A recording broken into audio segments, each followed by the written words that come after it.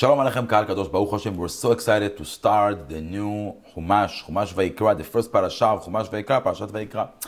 And obviously, most of the Chumash talk about korbanot, sacrifice, mishkan, different things. That's why we call it Torah Kohanim. It's the whole Chumash talk about the avodah of the Kohanim, their work, their job to do. And it's something that in a way doesn't really relate to us today. We're living today in life, in a society. We don't have Bet HaMikdash, we don't have korbanot, we don't have Kohanim. I mean, we do have some Kohanim, but we don't really know if they're Kohanim or not. We have the Mesorah, but still, there's no work, avodat Kohanim.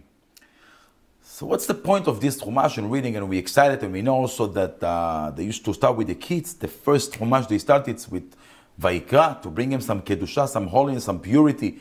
What's the point of it? What's the idea of all of this korbanot? And the Mishkan, Bet HaMikdash. So obviously we know that when HaKadosh Baruch Hu gave the mitzvah, the order, the tzivui, to the Jewish people to build Mishkan, it wasn't for himself. He says, it's for the Jewish people. HaKadosh Baruch Hu is Melech Haaretz Kavado, is everywhere, right? But he created a place for us that we can engage, we can relate, we can connect to HaKadosh Baruch Hu, we can feel this is our place when we go. Today we don't have it. We have the Bet Midrash, Bet Knesset, Bet Mikdash Me'at. We have places that we go and we feel connected to HaKadosh Baruch Hu.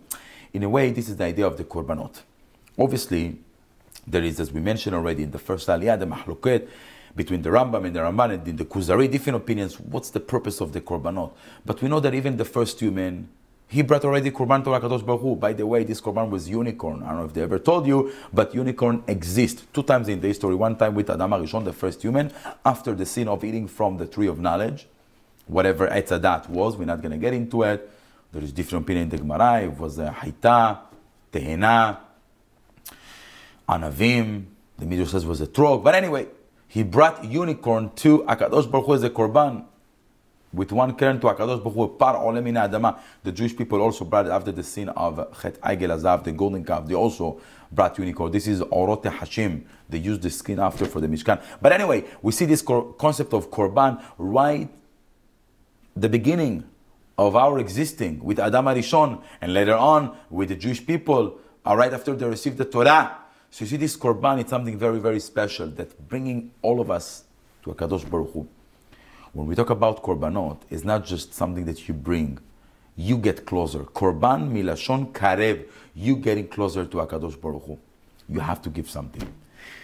The whole Chumash Vayikra, the entire parasha, talk about what we can bring from everything that Hashem gave us back so we can get closer.